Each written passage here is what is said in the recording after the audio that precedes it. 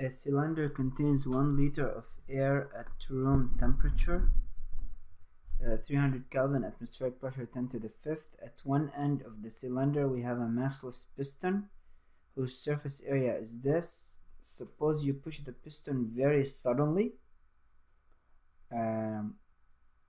Very suddenly, that means that's a key word for an adiabatic compression. This guy here means we have adiabatic compression, meaning there's no exchange of heat between the surrounding and the system. Okay, exerting a force of 1000 Newton. The piston moves only 1 millimeter before it's stopped by some barrier. How much work have you done on the system? Okay, so as you know, work is equal to the integral of f dx. We have a constant force here, so from x1 to x2 we have a constant force of 2000 newtons, so this would be 2000 dx from we're moving by 1 millimeter, so we're going from 0 to 0.001 meters, and of course this is gonna get us the work to be 2000.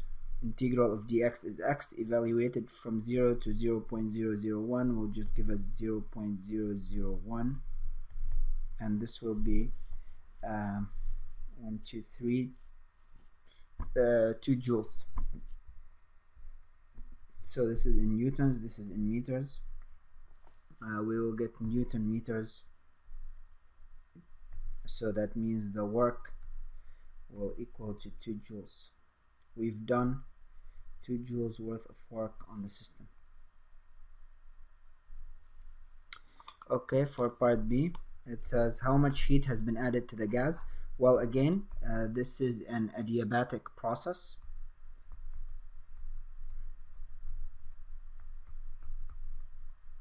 And since there's no exchange of heat between the system and the surrounding, because this is a fast compression, so that's because we have a fast compression, as we've learned before and in this chapter as well.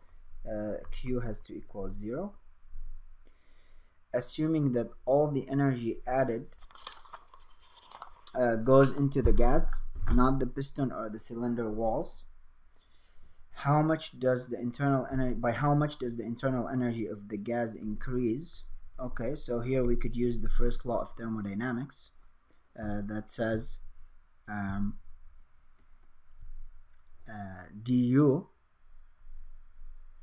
the change in the internal energy, will be the sum of the heat being absorbed by the system plus the work done.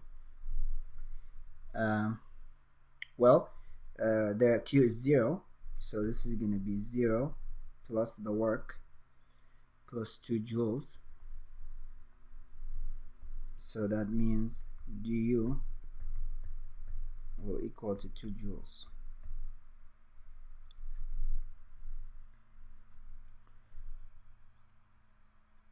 So the internal energy increases by 2 joules, as we did 2 joules of work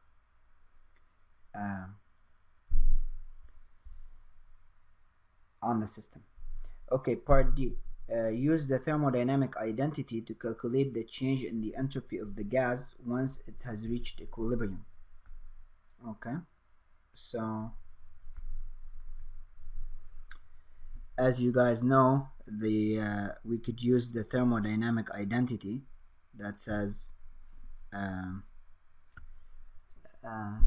ds. We can incorporate all this change into the thermodynamic identity that says du equal TdS minus PdV.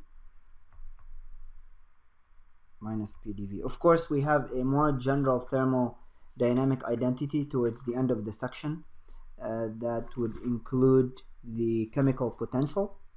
However, here we don't need to include the chemical potential because we don't have any change in the number of molecules, so it's safe to use this special version of the thermodynamic identity.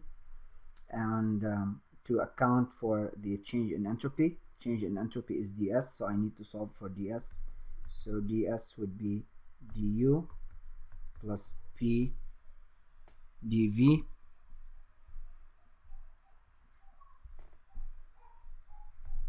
divided by the temperature. Okay, and what is pdv here? So now we know that the volume changes by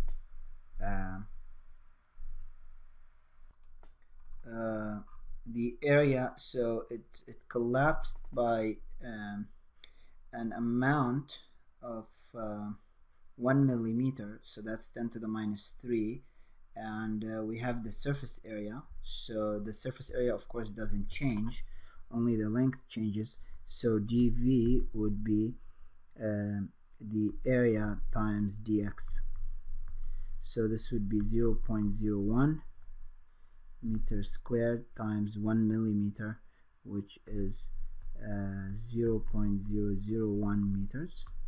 So we would get, what's this, 1 2 3 4 5, 1 times 10 to the minus 5 meter cube. And so now plugging this in to find the change in entropy, we will get du, which is 2 joules, plus pressure. The pressure is just the atmospheric pressure, which is 10 to the 5th pascals, newtons per meter square, times dv will give us newtons meters, which is joules. So 1 times 10 to the minus 5, all divided by the temperature, assuming that there hasn't been a change in the temperature before and after the compression, which is 300 Kelvin.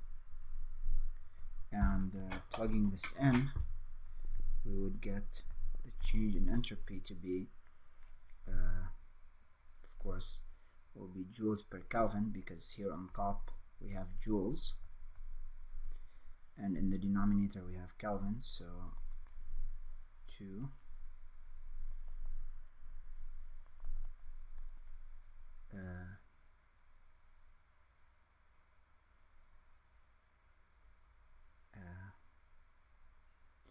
pdv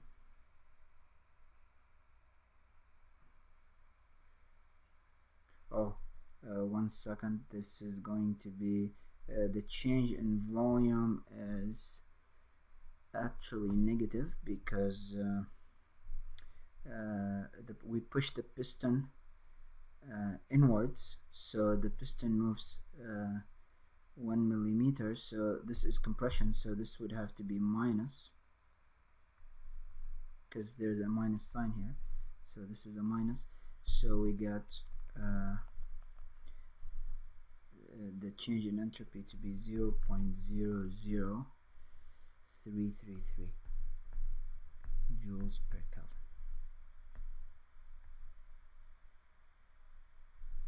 Kelvin. This concludes this problem.